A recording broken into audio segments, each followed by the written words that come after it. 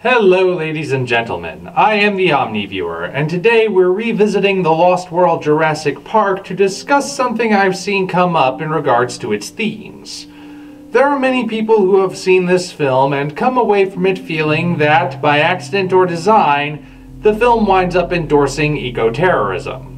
After Team Hammond witnesses Team Ludlow capturing the dinosaurs to exploit them on the mainland, it is revealed that Nick Van Owen isn't just an adventurous photographer, but actually part of an environmentalist group known for its dangerous methods in preventing the destruction of the planet. It is he who leads the charge to free the captured dinosaurs, who then proceed to run roughshod over Team Ludlow's camp, ultimately causing lots of death and destruction. This can be viewed as a form of eco-terrorism. Now, I have seen it argued that Nick Van Owen is indeed intended to be an eco-terrorist, but that doesn't necessarily mean the movie thinks he's right.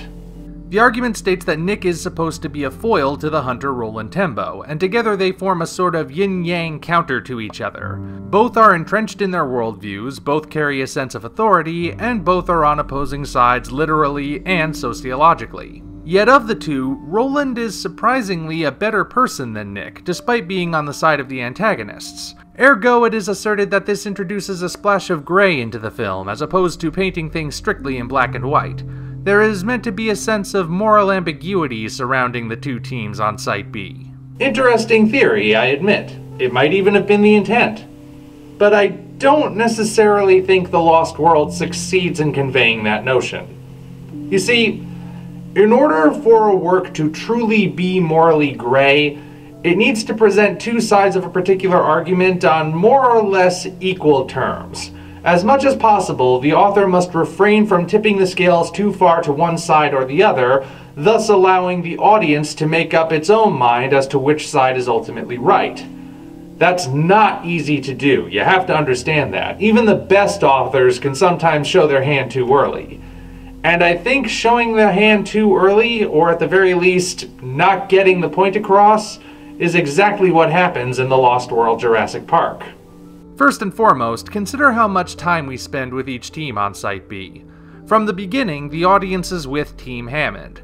We know each and every member, we know why they are here as a group and individually, and we see how they get along. Or don't in some cases. Why in the hell doesn't this thing ever work? You know, it's not a landline. On the other hand, we don't spend nearly as much time with Team Ludlow. The team is incredibly large, but we only get to know a few of its members. We know Peter Ludlow himself, who is framed from the very start as the villain. There's no question that we aren't supposed to like him, since he stripped his kindly old uncle of his power and ruined Ian Malcolm's career. He's also the butt of a few jokes made at the expense of his masculinity. Even Lex and Tim don't like Ludlow, and they're related to him. We also get to know Roland Tembo, the last of a dying breed. He is a hunter, yes, but a noble hunter, the kind from an age when hunting for sport was still considered a gentlemanly pursuit. He actually would have been right at home in the original Lost World. Roland doesn't hunt because he is an evil, nature-hating monster, but rather because he ascribes to an older way of thinking, and he is so sincere about it that we understand him. He knows what he's doing, and he doesn't hold grudges even when you go out of your way to get on his bad side, as shown by the way he helps the very saboteurs who wrecked his camp. Roland is good people. The rest of Team Ludlow, however, doesn't get that much development.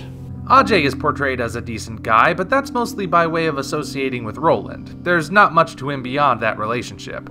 Dieter Stark is portrayed as a sadistic scumbag who tortures small animals and is always looking to pick a fight. We are meant to believe that he gets what he deserves when the compies attack him. Then there's this paleontologist guy whose name I honestly don't remember, and he's just there for exposition. We never learn anything about him beyond his profession, and thus we aren't given much of a reason to care when he bites the big one. Or rather, when the big one bites him. Everyone else on Team Ludlow just kind of blends together. These are the impersonal characters, just this side of being faceless, disposable stormtroopers. We aren't able to connect with them, nor are we expected to. Heck, the only time we see them actively doing stuff is during the big hunt. Speaking of which, this scene in particular really kills any chance the Lost World had at being morally ambiguous. Let's settle here for a moment and look at how this whole sequence is presented to us. During the hunt itself, the camera is always at eye level with Team Ludlow. We are on equal footing with them the whole time as they are chasing and capturing dinosaurs. When we cut to Team Hammond, though, things change. Team Hammond is on a cliff above Team Ludlow, allowing them to look down at the hunt. When we see their reactions, the camera is slightly lower than eye level, emphasizing the fact that the characters are looking down. The camera gets even lower as we see them, as if bowing submissively. Simultaneously, the music becomes very somber, dare I say, judgmental. The intent is clear. Team Hammond, who literally has the high ground, are looking down at those who do not respect nature, and we in the audience are among those being judged. That doesn't seem very morally gray to me. This movie knows exactly whose side it's on. But what about the finale, I hear you ask, for this is where the movie has one last shot at introducing some gray morality. Nick Van Owen, in one last bid to flip the bird at Team Ludlow, removes the bullets from Roland Tembo's gun. I have no idea when he would have had the opportunity to do that, but he did it at some point, and in doing it, he believes he's robbed Roland of his chance to kill the bull T-Rex. Roland, however, is not one to give up easily, so he settles for using the tranquilizer rifle Team Hammond had brought along. He doesn't kill the T-Rex, but he does bring it down, thus setting the stage for the San Diego attack.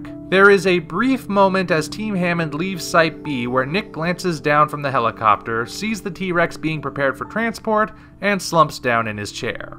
It has been said that this is Nick realizing he messed up and his methods are only going to make matters worse.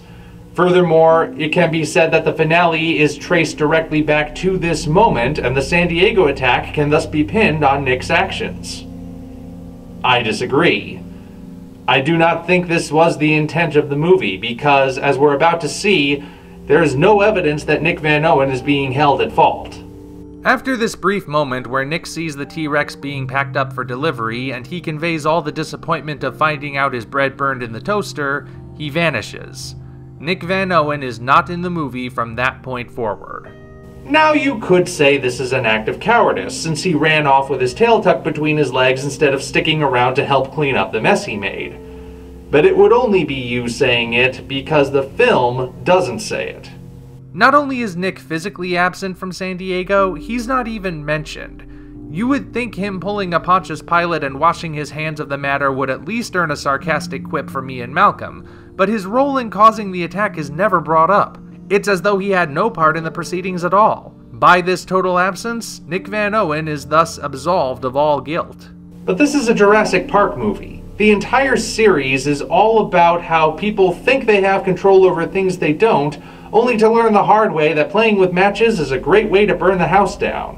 So somebody has to be at fault for this. The question is, who? Well, we could blame Roland Tembo, seeing as how he's the guy who actually shot the T-Rex, but we clearly aren't supposed to do that either. He too is absent from the finale, but he has some passive-aggressive parting words for Peter Ludlow before he leaves.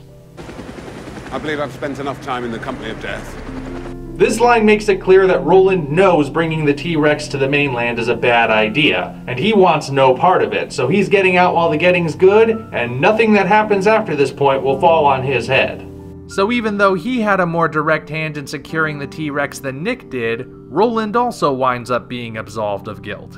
So the movie doesn't think Nick is to blame, nor does it think Roland is to blame.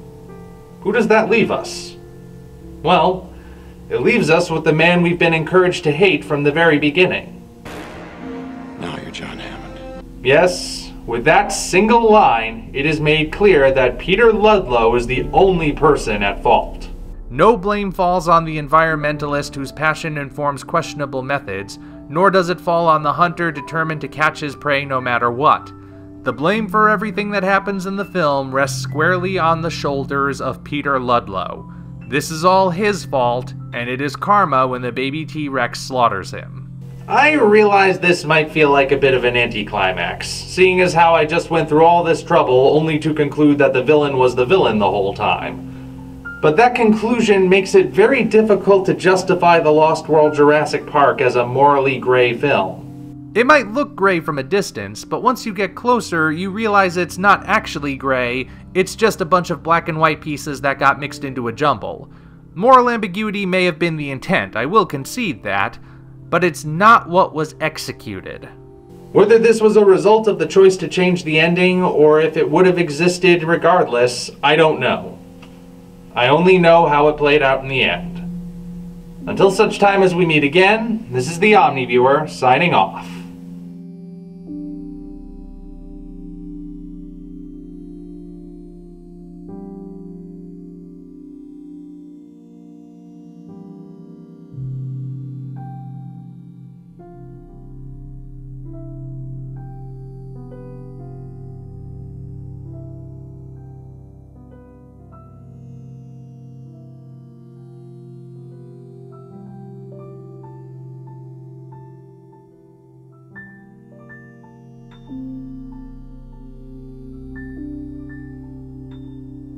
If you enjoyed this video, be sure to like it, as well as subscribe to the channel for more content of a similar nature. Also, check the description for links to our Twitter, DeviantArt, and Patreon pages, as well as the Amazon link for the novel Operation Red Dragon: The Daikaiju Wars Part 1, penned by yours truly. Thank you all, and we appreciate your support.